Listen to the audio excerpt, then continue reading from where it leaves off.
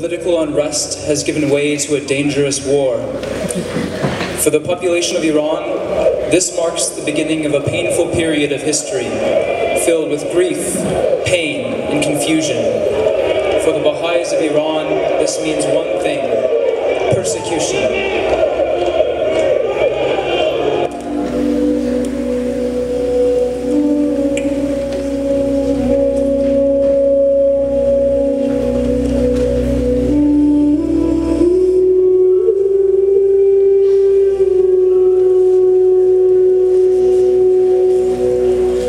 At the age of 16, Mona is already an active, service-oriented teenager, living with her parents and older sister in the town of Shiraz, in the southwest region of Iran. She is a beloved teacher of children's classes that she teaches at her own home.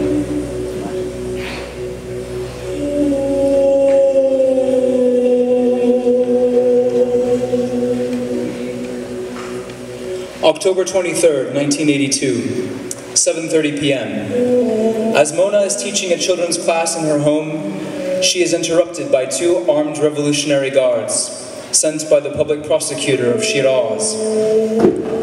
After they ransack her home in search of Baha'i material, they take her into custody, blindfold her, and take her to prison.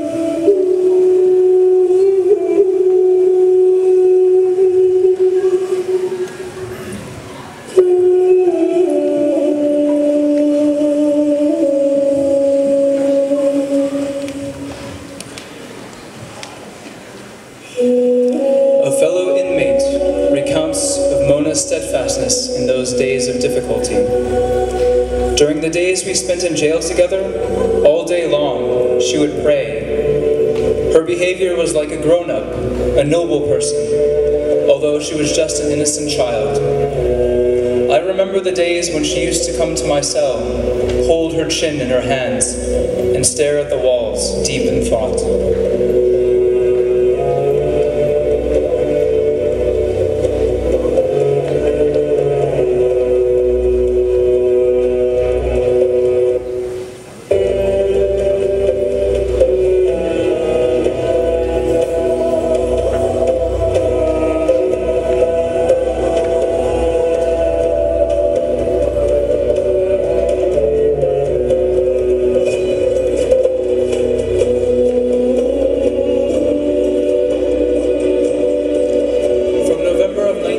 To June 1983, Mona is interrogated and tortured several times.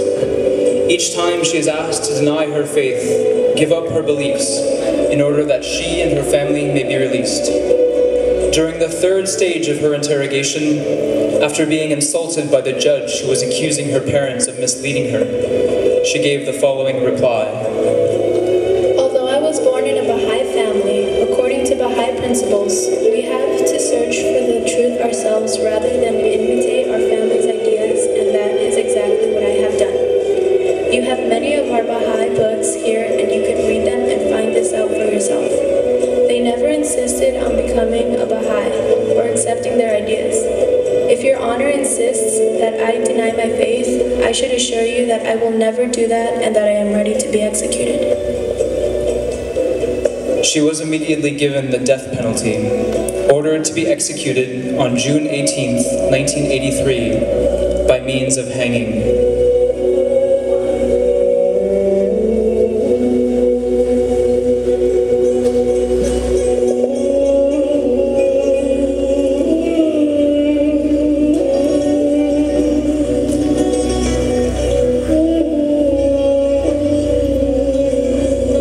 June 18th, 1983, Mona is taken to a nearby polo field.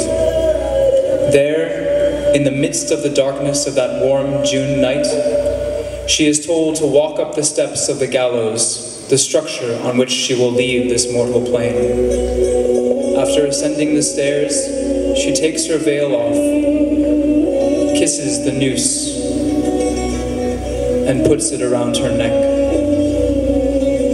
She recites a short prayer, and in an abrupt moment, she falls.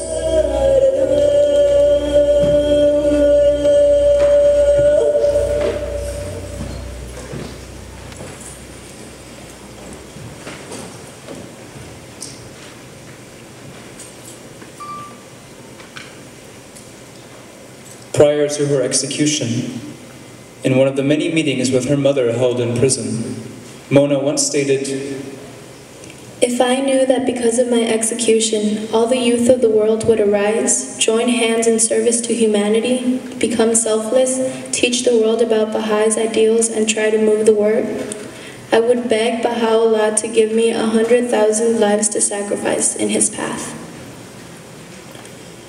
Martyred at the age of 16, an age not far off from many of us present tonight, Mona's steadfastness, courage, integrity, and faith served as the primary qualities by which one youth alone changed the course of history. A friend unknown to us all, Mona's story recalls the following words from the Master. "The period youth is characterized by strength and vigor and stands out as the choicest time in human life. Therefore you should strive day and night so that, endowed with heavenly strength, inspired with brilliant motives, and aided by his celestial powers and heavenly grace and confirmation, you may become the ornaments of the world of humanity, and pyramid among those who are initiated into true learning and the love of God."